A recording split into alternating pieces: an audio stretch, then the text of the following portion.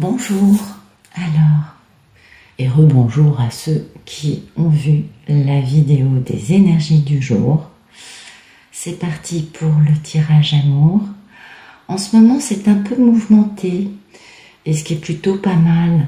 Vous savez, plus on est, entre guillemets, acculé, plus on est un peu pris avec des situations qui nous dépassent, et plus ça nous pousse à aller trouver en nous une part de lumière, une part d'équilibre, une part de tranquillité. Oui, en effet, pendant un temps, on peut en effet être bousculé, n'est-ce pas? Mais à l'arrivée, tout cela est toujours très bon. Voilà. Allez, c'est parti pour le tirage amour. Vous savez que c'est une guidance générale, donc bien sûr à prendre avec des pincettes. Vous savez que les polarités peuvent être des deux sexes, et ben voilà, vous savez tout. Donc prenez ce qui colle avec ce que vous vivez, et puis bien sûr chaque jour les guides nous envoient des histoires différentes afin de parler au plus grand nombre, n'est-ce pas? Voilà. Zou, c'est parti. Beau tirage aujourd'hui. Ah, les cartes sont grandes.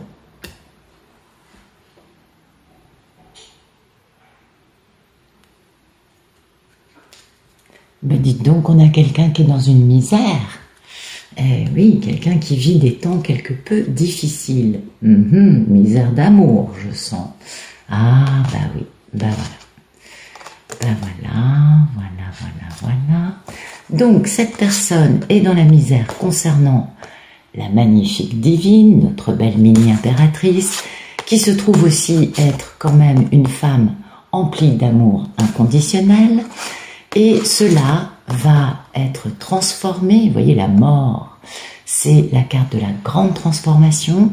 Donc il va y avoir la mort du côté miséreux pour aller vers une part de cette personne beaucoup plus lumineuse.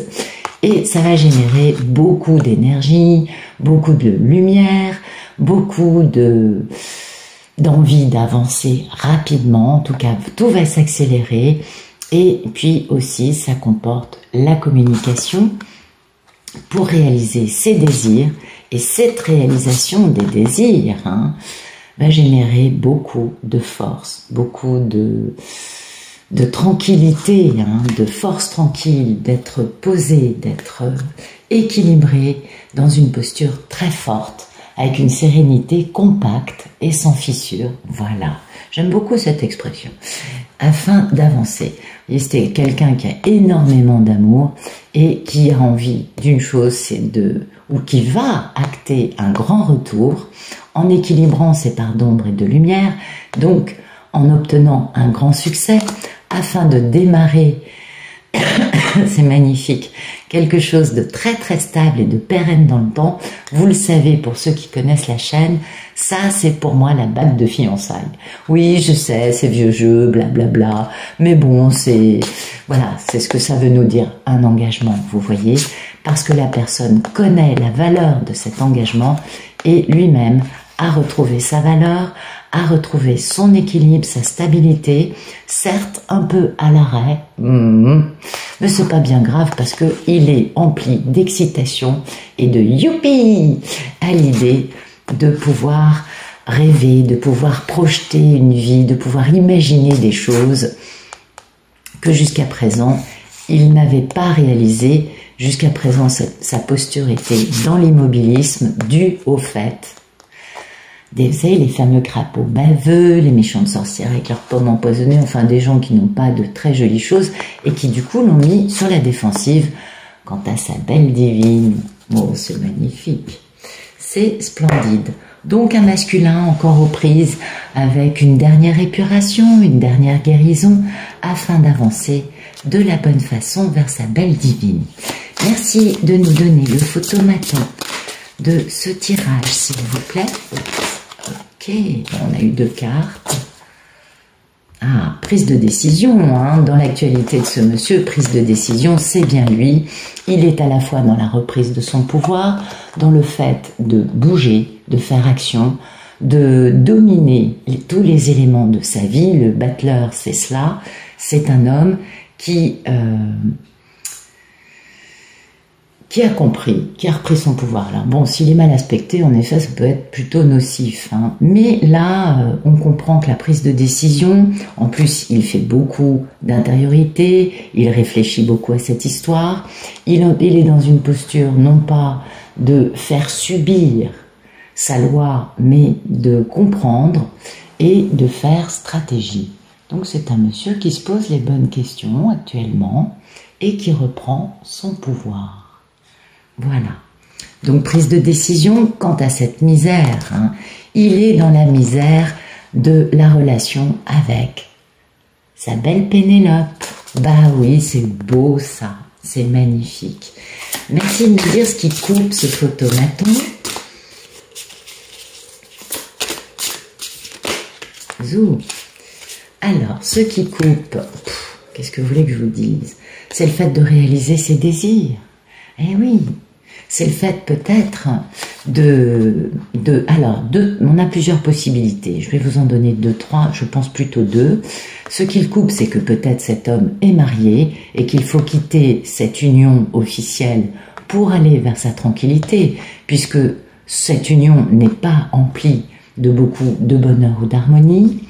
Ou alors, le fait de retrouver sa divine, chose qu'il veut réaliser dans le respect de tous pour officialiser cette union, et pour lui une véritable bénédiction, puisque c'est aller vers son harmonie, d'aller vers cette union, cet engagement, en quittant bien sûr une situation qui n'est pas très lumineuse ni très heureuse aujourd'hui dans sa vie. Voilà. Donc ça, c'est le fait de réaliser ses souhaits, de devoir prendre des décisions concernant sa misère, hein. Vous avez vu, j'ai beau battre les cartes, voilà, cet homme est quand même dans cette notion de misère de sa divine. Ah oui, merci de nous dire, ça laisse présager de jolis futurs. Merci de nous dire à quoi aspire notre belle Ulysse, qui se pose les bonnes questions.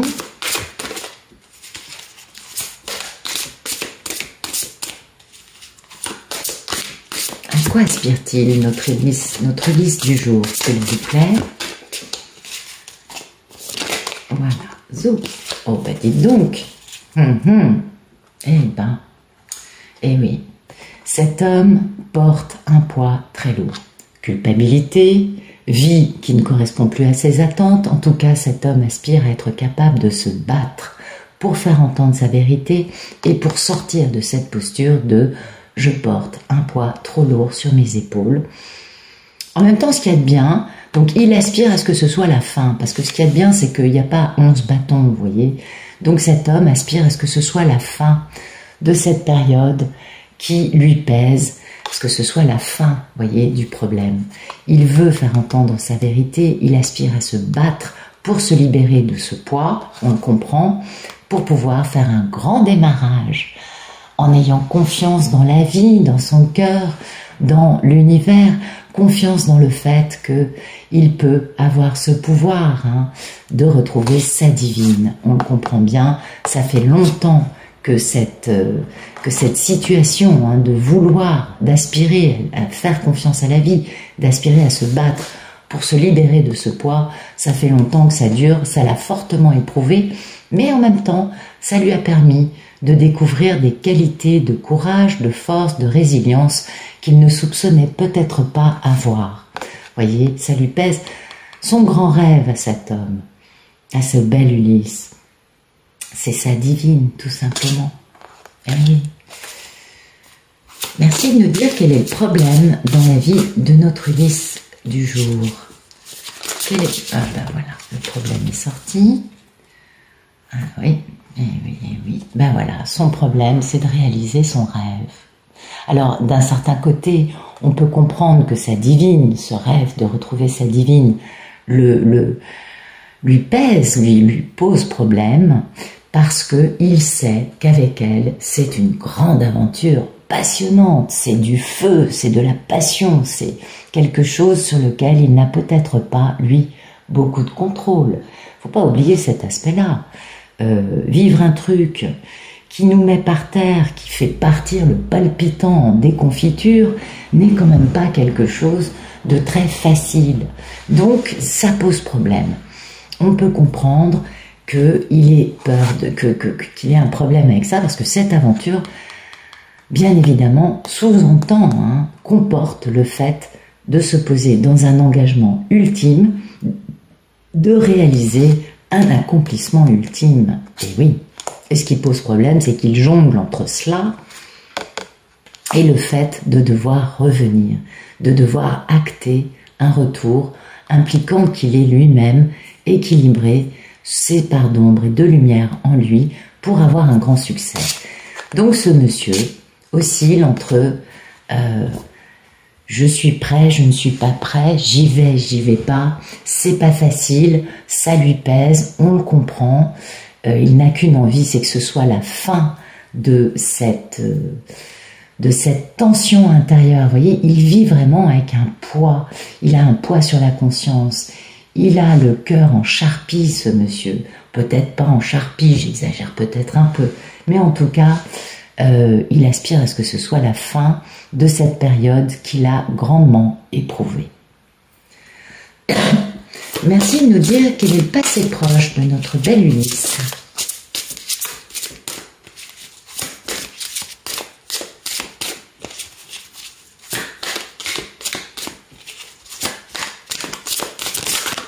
Voilà, le passé proche.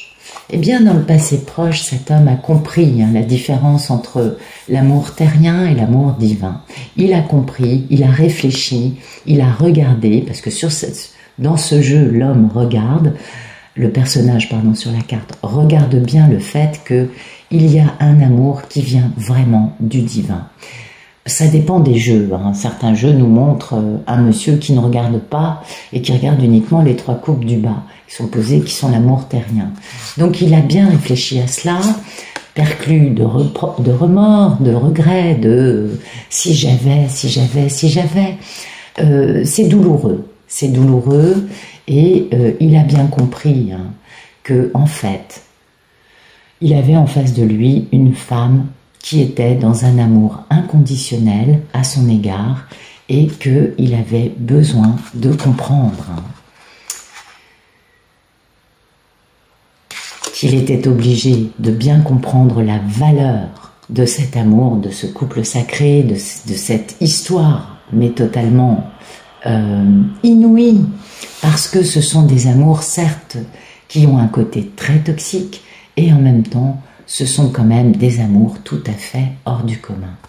Et ça, il l'a compris dans un passé proche, et il a pu comprendre en quoi il avait lui-même été... il s'en veut, il s'en est vraiment voulu, ce monsieur. Eh oui.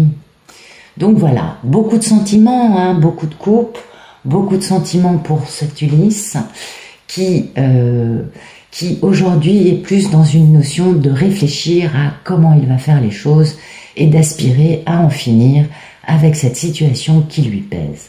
Donc, dans un passé proche, cet homme a vraiment compris, dans son état d'esprit, il s'est dit « Je veux me réconcilier avec ma belle divine, j'ai besoin de lui faire une proposition très stable, très pérenne, de venir la retrouver parce qu'il sait qu'il y a un succès dans cette proposition et dans cette réconciliation. » Un homme qui a compris beaucoup de choses.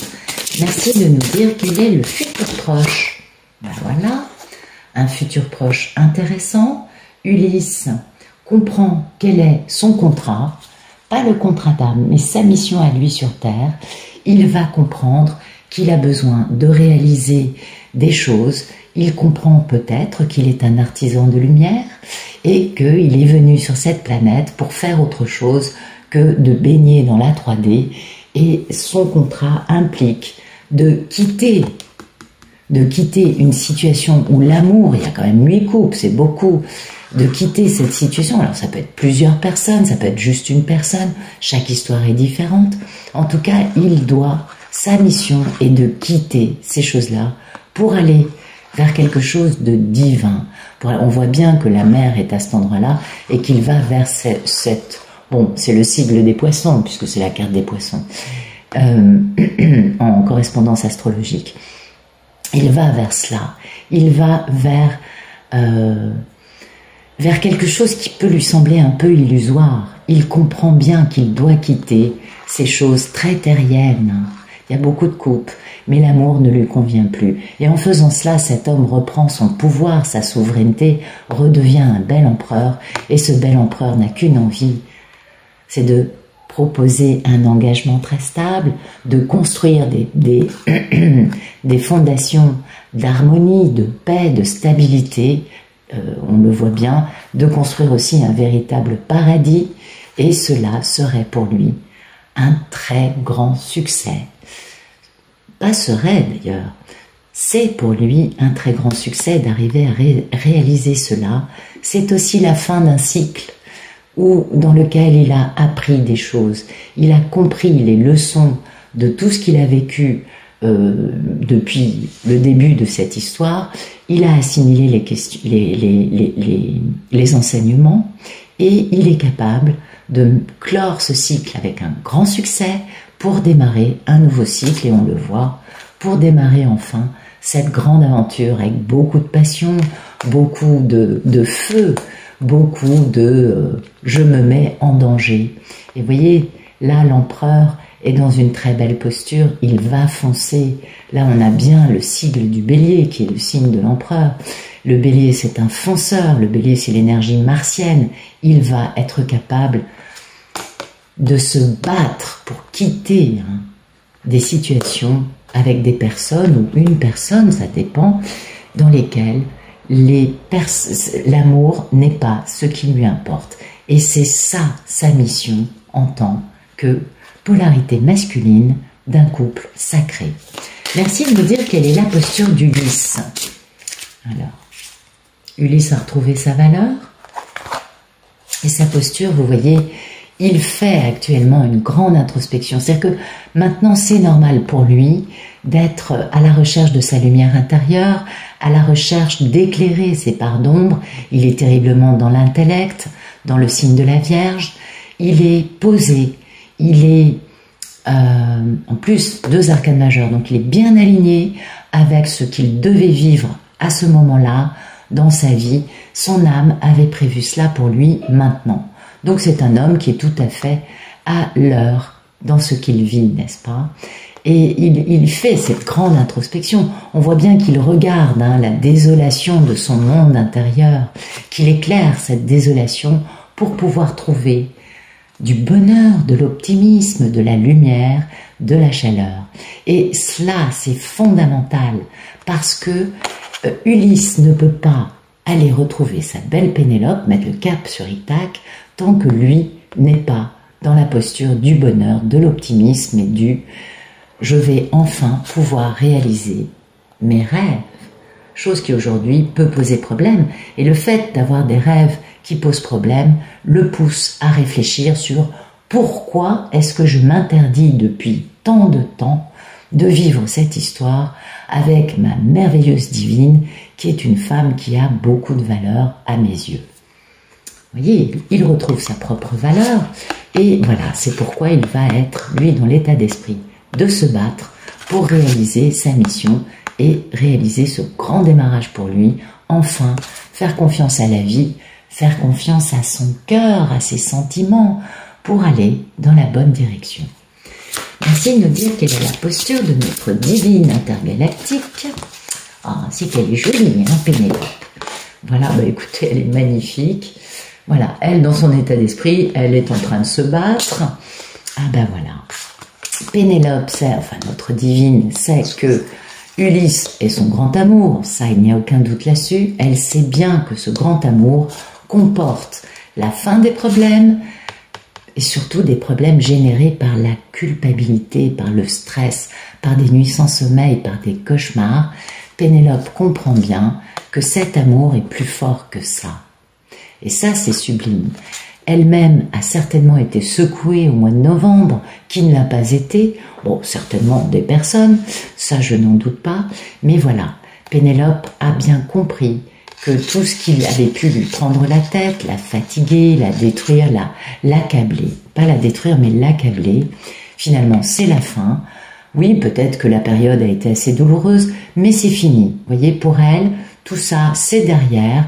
Elle sent, bien sûr, qu'elle divine ne sait pas où on est son hôte, son Ulysse, n'est-ce pas? Elle sait que c'est la fin des périodes compliquées, elle sait que l'amour arrive et que c'est un grand amour à côté duquel on ne peut pas échapper à cet amour. Oh, ben, elle le sait bien, Pénélope. Hein. Ben oui, c'est le propre de la divine, n'est-ce pas? D'avoir cet amour en gestation durant combien d'années, combien de temps.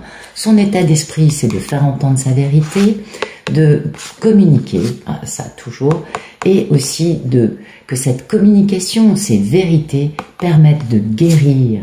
Parce que Pénélope, enfin la divine, est une femme très indépendante, très charismatique.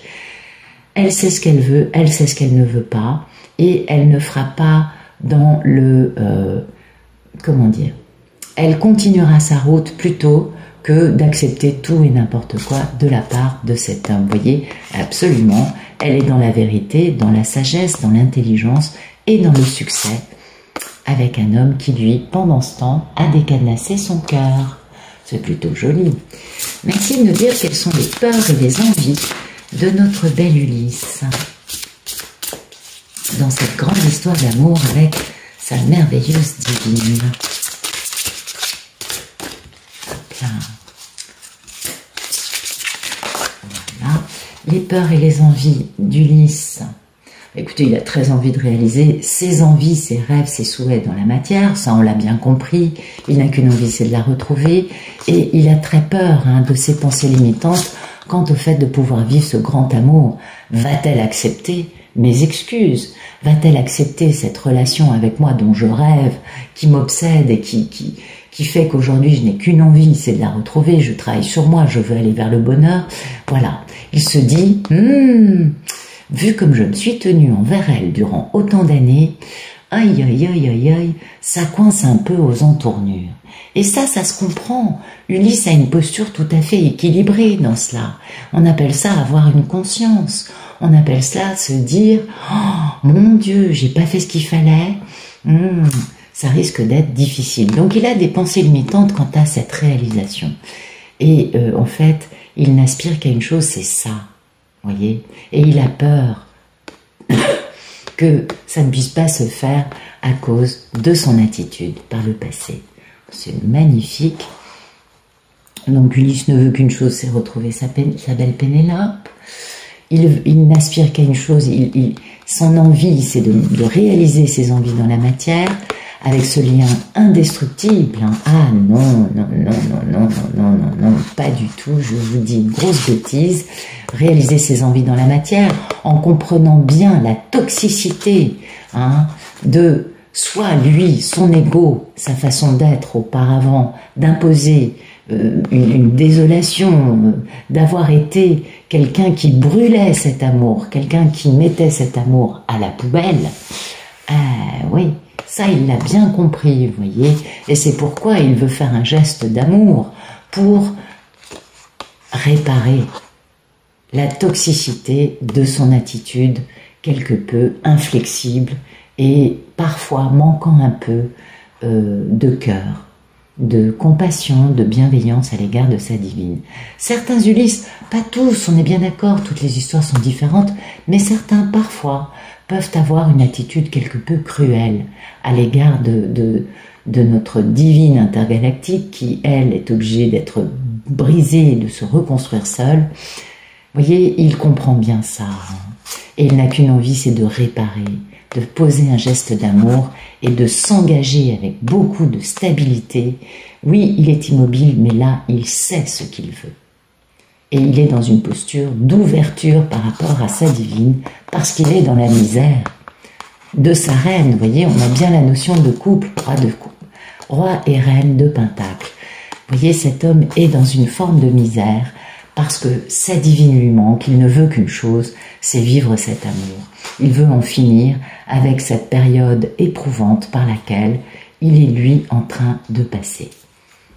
Merci de nous dire quel est le futur plus lointain de notre Ulysse international dans son avancée vers notre belle divine. Oh, écoutez, là les cartes... Attendez, le jeu est un peu gros, un peu grand, pardon. Merci de nous dire qu'il est le futur plus lointain dans cette grande et belle histoire d'amour entre un Ulysse au taquet et une divine tout à fait consciente que la divine, quand le monsieur est dans ça, est bien sûr dans une belle complétude, hein. On le sait. Attendez, j'ai trop de cartes, tout se casse la figure, je vais quand même pas vous sortir les 78 cartes ou les X restantes. Merci de nous dire quel est ce futur, que va-t-il se passer entre nos deux protagonistes d'une histoire rocambolesque, d'un conte de fées moderne. Et oui, les contes de fées sont bien les pires histoires d'amour, car après avoir frôlé la crise cardiaque lors d'un coup de foudre inénarrable, les deux protagonistes doivent affronter dragons, démons, crapauds baveux. Et écoutez, je m'enflamme. Pardon, je m'enflamme, je vous fais des tirades relevant d'une littérature de comptoir, j'en conviens. Mais, voilà, c'est... Allez, merci de nous raconter ce qui arrive. C'est parti, voilà ce qui se passe. Ulysse va acter les choses. Alors oui, c'est encore au stade du teen enfant, on est d'accord, ce n'est qu'un valet. Mais Ulysse va commencer à réaliser ses envies, ses rêves dans le concret. Joli, joli. Donc, et cette réalisation, c'est dingue. Bon, écoutez, voilà le tirage du jour.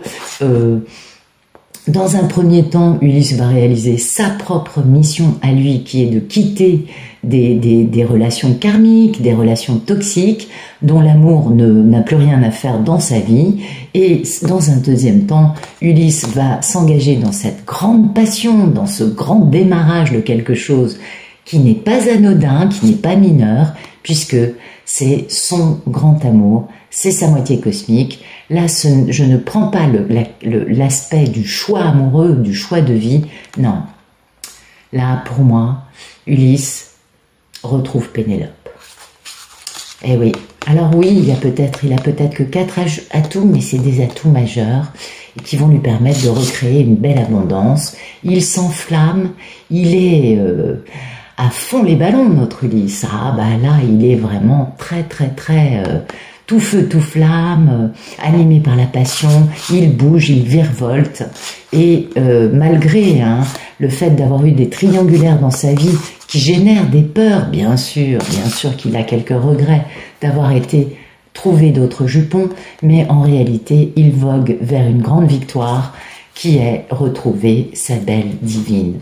Donc, Ulysse acte ses envies dans la matière, réalise ses souhaits, démarre une grande aventure passionnante, et ensuite, que se passe-t-il, s'il vous plaît, dans cette grande et belle histoire d'amour entre Ulysse et Pénélope? Eh bien, les cartes ne veulent plus nous répondre, et ça, c'est une chose qui arrive à la fin, parce qu'on ne doit pas tout savoir. Donc on va rester sur l'énergie de cette grande aventure passionnante d'aller vers son grand amour, vers sa moitié cosmique. Ulysse a compris les choses. Vous savez comme moi que les cartes à un moment ne veulent plus nous dire. Et vous savez pourquoi? Parce qu'en fait, plus nous avons des attentes en posant par exemple une deadline, un délai, genre il doit revenir au mois de juin. On est le 30 juin, j'ai pas eu de ses nouvelles. Patatras, catastrophe. Eh bien non, il faut avoir confiance, lâcher prise sur une notion de il va faire ci, il va faire ça. C'est normal. C'est à nous, les divines, d'avoir en nous une confiance dans notre moitié cosmique, une confiance dans le fait que Ulysse nous aime et que Ulysse se chargera de nous retrouver quand il sera prêt, quand ce sera le timing divin et quand enfin cette grande aventure pourra prendre place sous les meilleurs auspices qui soient.